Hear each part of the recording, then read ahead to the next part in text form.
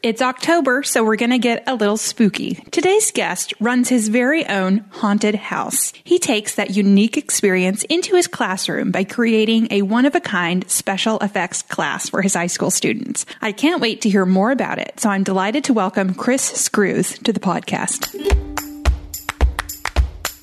This is Cindy Ingram, and welcome to the Art Class Curator podcast, where we're taking art out of the dark with thoughtful explorations and in-depth interviews designed to ignite curiosity and delight in art classrooms everywhere. I am so excited to welcome Chris Screws to the podcast. Welcome, Chris. Thank you for having me. Well, you were recommended to me by Anna Nichols from Managing the Art Classroom, and she said you're doing some really cool work in your state's Alabama. Yes, correct. And she said you're running a program that's one of a kind in the whole state and that it's really exciting. So I am really excited to hear what you're up to. So can you just kind of give us a rundown of who you are and your experience and that sort of stuff? Well, I am currently a high school art teacher at Pinson Valley High School. It's just northeast of Birmingham, Alabama. I've been teaching now for 16 years. Started teaching middle school art and did that for 6, but then at Pinson past 10. You want to go back further than that? Tell me about your childhood. Well, I mean, what got you into teaching art in the first place? Probably my experience that I had when I was in middle school and high school. When I was in middle school, I had a phenomenal art teacher, Dr. Mary Kerr. She was fantastic and showed me what art could be. And in middle school, it was a little more loose. It wasn't as structured. So a lot of self-exploration, but not getting too deep in the weeds there in high school. Well, I love it. Really does draw attention to the fact that the choices we make as teachers can impact a student's life. Like, you're an art teacher because you had good art teachers. I got an art history degree because I had one person in my high school that taught me art history and I fell in love with it. You know, if he hadn't been there, who knows what I would have done, you know? That's awesome. So what are you doing now with a high school that is particularly unique? First of all, we also just have a regular art program. So I'm teaching art 1, 2, 3, 4, AP art. But the very special thing that we have... 6 classes. You teach 6 classes? All at the same time. Oh, okay. we are split up. Art 1 is separate, Art 2 is separate, Art 3, 4, and AP are mixed in together because they're okay, got it. But our special class that I teach is special effects. It's prosthetics and prop making and costume making, set design. So it's a little bit of mixture of theater in the art classroom. We still also have a phenomenal theater program, and they have their own tech classes as well, but we specialize in the more artistic side of things. So what made you start doing that? Well, it's something that I've always liked. I've always enjoyed special effects, but I didn't really have a lot of exposure to it when growing up. Just it wasn't around. It might be a small, tiny picture in a magazine, maybe in Fangoria magazines. Like, that's what a mold looks like for a mask. So there's that. But beyond that, more recently, about 10 years ago, one of my buddies who's working at Pinson Valley High School, we're just chatting one day and talking about horror movies and stuff that we enjoy, and Halloween, we enjoy that. And he said, you know, I used to work at a haunted house just about 2 miles down the road, but they're not having a haunted house this year. Would you want to consider possibly going in with me and starting that up? So I had never done anything like that. I mean, we decorated our house before, my wife and I had, but not much. But I naively said, sure, let's try it out. Let's start a business. Yeah, no big deal. and it had become that eventually. Yeah. But yeah, he just proposed that. We had to meet with the city council, and it's at a community center 2 miles down the road where we have the haunted house now. But yeah, we had to meet. They did not want it, by the way. The people before us, they just wrecked the building. They were not happy with how things were. So they were adamantly against it at first. But we did a big presentation proposal, used our PowerPoint teaching skills, and showed what we could do. And we even proposed a storyline, which was different from the past, because a lot of haunted houses sometimes are very random. But we wanted a story, we wanted a theme, and we've stuck with that theme for now. This fall will be our 8th year. Wow. So that's how the special effects class started, out of a community event. And then from that community event, a lot of our high school students were attending. They were going to the haunted house. They were enjoying that. Some of them, once they were 16 and older, they could even audition to be in the haunted house. So they were interested in that aspect. And then the more involved we got the haunted house, the more opportunities we saw to, okay, there's an artistic side of things that we're not fully taking advantage of. So I proposed to my principal at the time, Dr. Terrence Brown, could we have a class like this? And there's no syllabus for it. It's an experimental thing. So luckily in Jefferson County, we have a visual arts elective. So we tried it out, and now this is the 4th year of our special effects class. It's grown leaps and bounds. It started out almost more as a glorified cosplay class. And now we're far more advanced in our makeups and our prop making and costumes. It's getting better and better. We started to attract attention from outside of the Birmingham area. Every year we always have a showcase. So our students have to develop characters, write narratives, just plan sets and costumes and makeups, and they work in small groups to put on a show very similar to, if anyone's seen the TV show Face Off on Sci-Fi. I haven't seen it. It's a reality TV show where artists compete. Oh, that's cool. So kind of like American Idol, but for artists. Is that streaming anywhere? It is on, I think the first 10 seasons are on Hulu right now. 10 seasons. Okay, I'm going to look that up and watch it because that sounds really cool.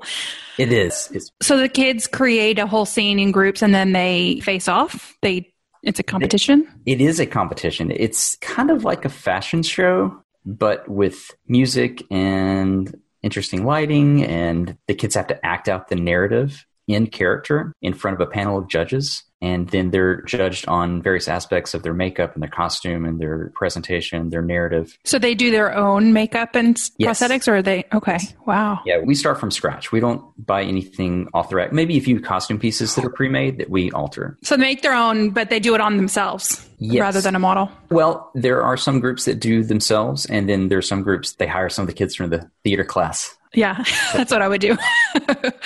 Oh my gosh, that's so cool. Is there like videos or pictures of this online anywhere that we can link to? Absolutely. We definitely have pictures on our Instagram page. Okay. We'll link to that in our show notes because absolutely. Please. I wanted to check that out. That's really cool.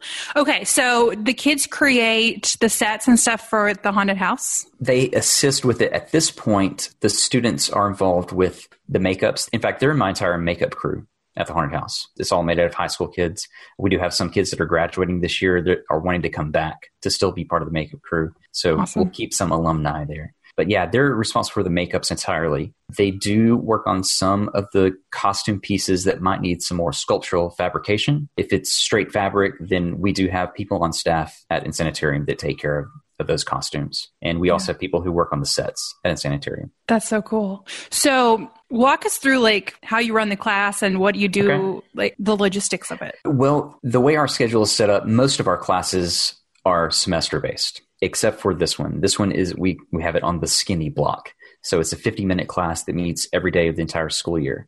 So during the fall, we do a lot of project-based lessons that they're acquiring the skills they're going to need to then implement their characters in the spring. So yeah, we work on like, how do you sculpt a prosthetic? How do you mold a prosthetic? How do you run a prosthetic? So we do all that in class. We talk about a little bit of costuming, which is something that that is not my thing.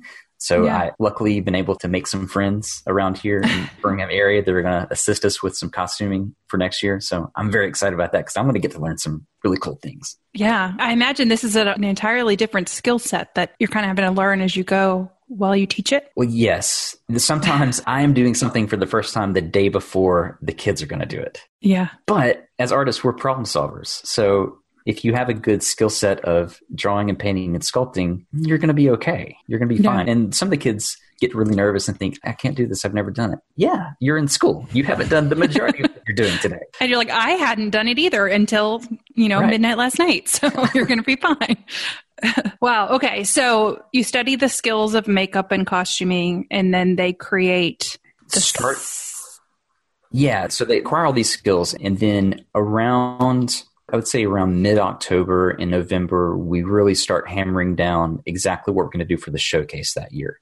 Now, we set a theme every year. So this past year was they had to take classic monsters, so a vampire, a werewolf, a mummy, and then they had to do their spin on that. So they started pairing up, or in some cases we had as many as 4 people in a group. They started developing storylines for their possible character. They had to present those. In fact, I told them that I did not want 2 of anything.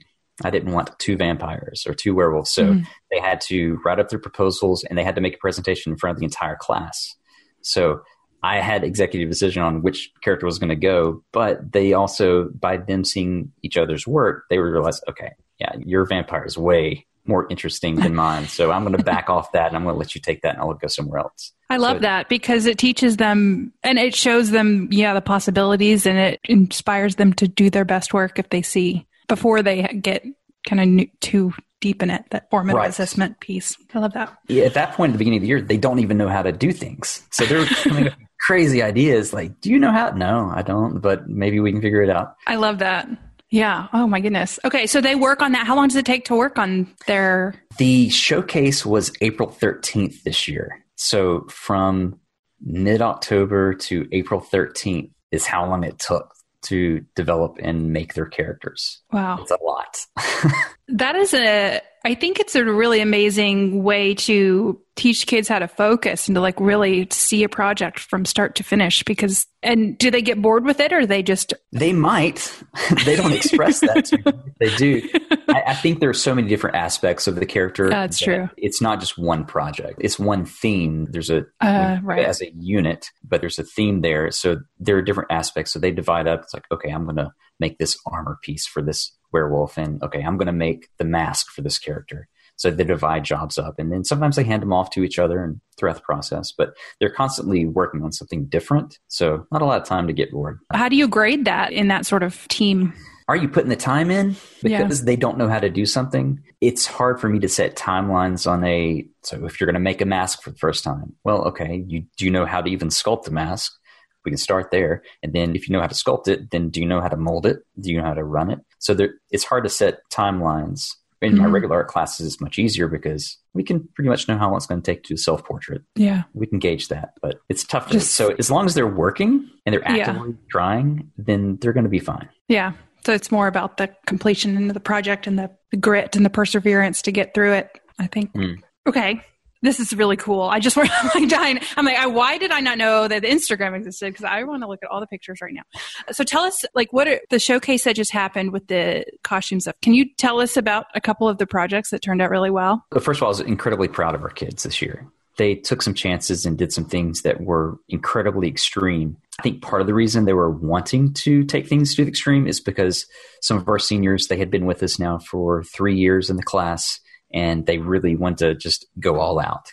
And one child I'm incredibly proud of, his name is CJ. And he's one of our graduating seniors. Just had a conversation with him after school. He was cleaning out his workspace and sad to see him go. But he sculpted this amazing bat-like vampire cowl that the ears extended off the head, probably a good 10 inches. And you'll see in some of the Instagram pictures. But it's a pretty large feat, especially for a high school kid. There are many effects artists that would probably not be willing to take a risk, but the process required a 2-part mold, which anybody who's ever tried to mold anything of any consequence, a 2-part mold is far more difficult than just a single part. Mm-hmm. So for him taking on that was a pretty awesome feat. And it was pretty impressive when it was on stage too. And then one of the kids in the group that won, just her craftsmanship was gorgeous. She developed a character that was a witch character. She learned how to apply a bald cap.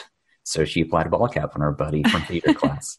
And she made these beautiful bone-like prosthetics that went over the brow and over the forehead. It blended in flawlessly to the bald cap. Just her airbrush work was gorgeous. She even sculpted finger attachments that then molded them and ran them out of silicone and attached those to her fingertips. So she had an extra inch on the fingers that just made it look off. And from a distance, like, this is creepy, but it wasn't so extreme that it looked crazy. That's awesome. Yeah. Wow. I love that freedom they have to be creative and take risks. So you have kids that come back every year, take the class over and over? Yes. 3 years is the most I've had as a child in class. But a lot of kids, it's usually more than 1 year. Yeah. Does that put a lot of pressure on you to make it new and different? Or is it just they're pushing themselves harder? They just push themselves harder. We just go further. So every year we've just been upping the game. So what was before the amazing thing is now like, yeah, we got that. So move on to the next. So do you partner with the theater department at all to on the shows that the theater department puts on or anything like that? That is in the works. We had a new theater teacher this past year, so I know he had some really solid plans that he knew he could take care of everything on his own. So he didn't really need us, that was totally fine. But I think next year we'll definitely be quite a bit more involved. Yeah, it's just the idea of putting them together could be really powerful, I would think. Yeah.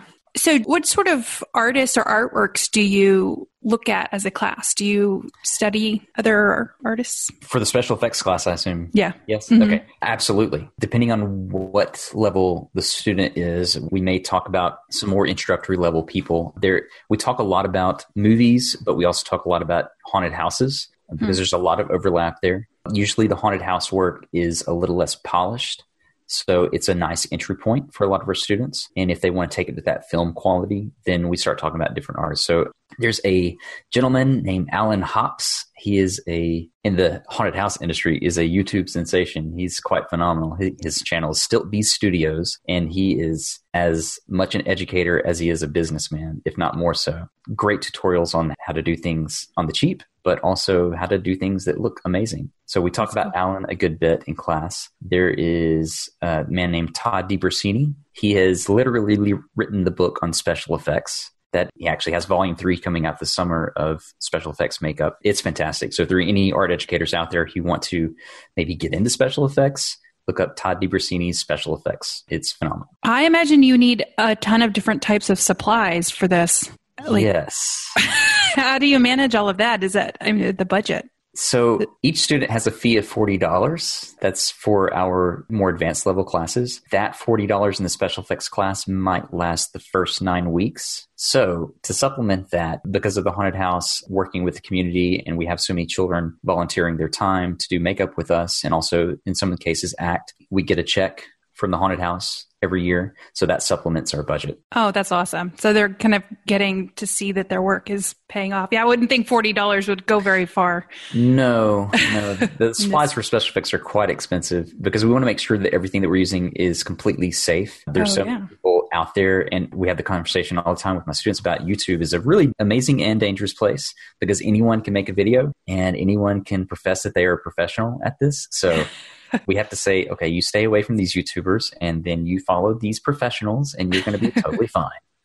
Yeah. Oh, that's interesting. I love YouTube. YouTube, you can learn how to do anything, even really bad things. So I guess that's bad. Okay. That's awesome. What movies do y'all look at for special effects? I prefer monster movies. I want something more fantastical because I don't like real gory stuff. It really disturbs me. I don't like the sight of blood at all. Even though I teach a special effects class, it's awful. I can't get my blood taken without passing out. So what influenced me, movies like American Werewolf in London, that was the first movie, the transformation scene in that. If anyone's a fan of horror movies, that's a pretty seminal transformation in just effects makeup by a makeup artist, Rick Baker, who is he's the man. He's the guy. Yeah. So people who've seen The Grinch with Jim Carrey, he did that. That's his stuff. He does that's good. And fun stuff. Wow. So I can imagine that you have really inspired your students to continue on this path. Do you have students who... Yes, just this year. So we have 2 seniors who are graduating. And it's actually the 2 that I mentioned previously about the creatures that they made.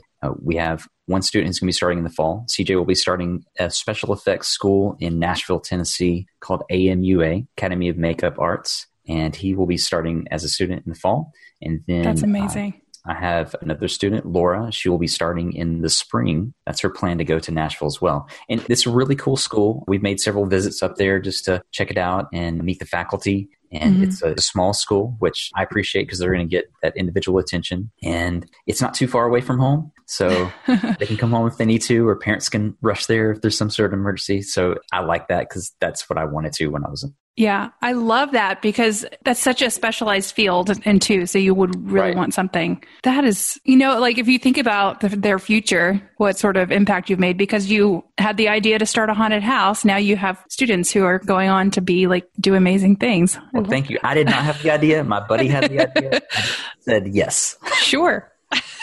I have to admit, I hate haunted houses. Well, actually, I've never been to one because I can't even watch suspenseful movies without freaking out, or TV shows. So I don't go to haunted houses because. Okay. But so I'm so not in this world at all. You live in Texas? Mm-hmm. Okay. So in Plano, Texas, there's a haunted house called Dark Hour. The director is Alan Hops, the guy I was talking about on the YouTube channel. So if you reach out to Alan, he might be willing to say, yeah, come on, you can see the studio. You can see some of the things that we make and sculpt. And so I would have reach to out go through it. Yeah. You don't have to be scared. You can just enjoy the art aspect. Yeah, that's a good idea. That is a really good idea. I wonder, do those sort of places offer like school tour visits and stuff like that? I don't know. I know that with our haunted house, at the end of the season, we did offer behind the scenes tours in lieu of going through the haunt, because there are people like you and my wife that do not enjoy going through a haunted house, but they can respect the artistic nature of things. That's great. I never would have thought you could do this in just a regular classroom. A regular art classroom is like in a careers unit or something too. Would bring in somebody from one of the local haunted houses. I would have never thought of that as something to include. I don't know why. I never would have thought of that. Do you have any recommendations for someone who might want to do something like this on a smaller scale, like as a part of, a regular high school art class? Yeah, I know there's a few materials that I would definitely encourage people to start with. There's a product called Monster Clay. Monster Clay is a wax-based clay that is completely recyclable. You can buy a 5-pound tub for about $30. And I've been using the same 4 tubs for now 5 years. Oh, okay. So it's great. So you can sculpt. So if it doesn't even have to be special effects, but if you wanted to sculpt little wound applications on a flat surface and then build up mold walls with foam core and hot glue, and then you can pour plaster of Paris in the mold for the mold, and you can run prosthetics with a little bit of liquid latex, or even you can do glue and tissue paper. So you can do this incredibly cheap. Okay. But I do recommend that type of clay because it's wax based. You can even, after it gets dirty with clay or plaster, you can heat it up in the microwave and you can skim off the debris and you're good to go. Oh, okay. So they make the prosthetic piece or whatever they're going to make out of this monster clay. Mm-hmm. Is that what you called it? Monster That's clay? The brand name, yes. Okay. We'll link to it in the show notes. And then what do you do from there right after that? So you make it out of the clay and then you sculpt your piece on say a small tile. So you have a nice, strong, flat surface, and then you can build up mold walls, side walls around your sculpture. Okay. Once you do that, and it's sealed and it's watertight. And I use hot glue just to seal it up. It's much easier. And then after you do that, then you can mix up your batch of plaster. Okay. And it can be any type of plaster. We don't use plaster of Paris because it's fairly fragile. So we use Hydrocal or Ultracal that has a good bit of basically cement in it. So it strengthens really well. But pour that in there, let it cure, and pop it off, and now you have a negative of your sculpture, and then you can fill that negative with whatever prosthetic material you'd like to use. Got it. Okay. When you said it the first time, I was just hearing all these words. I was like, this isn't computing. Okay, I got it. Skip a few steps.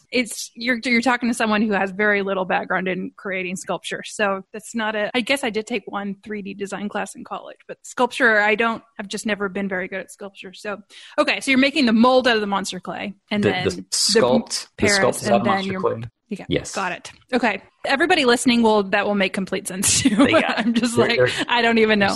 Okay. All right. Oh, so that's fun. And so then silicone you use to create, and then do you paint it? You can. It depends on what you make your prosthetic out of. If you make your prosthetic out of something that is elastic, then you have to make special paint mixtures so it becomes elastic as well, because normal paints will crack across an elastic surface. So if you make your prosthetic out of latex, which is a very traditional old school makeup product, then you have to take 1 part acrylic, high quality acrylics, 1 part latex, and 1 part water, and mix that together to make a really elastic paint that you can use on prosthetics. You can use it on latex masks, which I make lots of latex masks. That's my hobby and / small business. Can you share with us, is that on the Instagram too, or do you have your own Instagram? Mainly Instagram, but you can also go to insanitariumhaunt.com and you can find some links. But I do promote some of that through Insanitarium. In fact, I'm going to be teaching a mask making class this summer in late June, and it's June 28th, 29th, I believe. It's a Friday, Saturday, Sunday. I can't remember the dates exactly, but it's at the end of the month of June. Oh, that'll be fun. That's really cool. Okay, so we'll link to all of that. This might air actually after that. I'm not sure, but that's really neat. Okay, so to get started, you can do a small scale wound. You would recommend a wound to start with, or if they want to do special effects, that's a pretty good place to start. Is just a simple cut would be good. Okay. And so we'll link to any other resources that we have too. We'll find the products and we'll link to them in the show notes if you're just really fascinated and want to try it out, even for yourself. I kind of want to just make one for myself and just see how I do. It's fun. You get to freak your friends out. Yeah, that would be fun. I'm going to do it. Okay. Well, that's neat. So we'll link to a bunch of like the YouTube channels that you liked, the artists, the products. So if anybody wants to check it out, and link to your insanitariumhaunt.com. And so the last question that I always ask everybody as we're wrapping up is which artist or which artwork changed your life? Well, since we've been non-traditional art this whole way through, then I'll pick a couple of non-traditional artists. I don't know about a specific piece of art, but the artist Neil Adams, he is a comic artist, and I fell in love with art because of Batman. I wanted to know how to draw Batman, so that's why I wanted to learn how to draw, and that was it. That's all I wanted, just Batman. But Neil Adams, I don't know why, as a young kid, I gravitated to his work. It felt real. His anatomy is very accurate, but it was still Batman. But it felt real. It was more tangible, I suppose. Yeah, Neil Adams' work. And then into that, my young adulthood with horror movies, we talked previously about Rick Baker's work in American Werewolf in London was very important in developing my interest. So the first transformation scene in that. So I'll see if I can find a YouTube video of that and put that in the show notes. It's pretty rough. I have to put in a warning on it. Oh, yeah, that's true. Well, I mean, if you show it to your students, it's not too bad. Maybe I won't want to watch it, but we'll put a warning. I love how that when people answer this question, you can always see a connection with the types of things that they're teaching and things they're passionate about today, like to that artwork that they liked when they were a kid. You're looking at comic books and you're looking at storytelling. It's a very theatrical thing. And then you're doing this sort of theatrical thing now, and they're totally connected. So yeah, it's my favorite question. I love that. Okay. I like that. Well, thank you so much for everything you're doing for your students and for your community. It sounds amazing. And thank you so much for joining us today on the podcast. Absolutely. Thank you so much for listening. If you like what you hear, please subscribe and give us an honest rating on iTunes. This will help other teachers find us and hear these amazing stories. Do you want even more art inspiration? Sign up for Art Class Curator's once a week email newsletter, Your Weekly Art Break. Teacher Sarah Warnock says, I truly do take a break from my busy week to check all your links and feel inspired. Everything you share is relevant, meaningful, and also super helpful. You definitely help me become a better art teacher, and I look forward to your emails each week. You can sign up at artclasscurator.com/artbreak. And as a free gift for subscribing, you'll get 6 free art interpretation worksheets to use in your classroom. Be sure to tune in next week for more inspiring art interviews. Thanks again to Chris for sharing his creative work with us. I hope it inspired you to bring your unique skills to the classroom. Be sure to check out the show notes at artclasscurator.com/22 to learn more about Chris's work and everything we talked about today. Next week, I'm going solo to talk about travel. And as a bonus, I'll be joined by special guest Alex Thornley, who joined me in Europe for my first annual summer art trip this past summer. Keep listening to hear a preview of my conversation with Alex.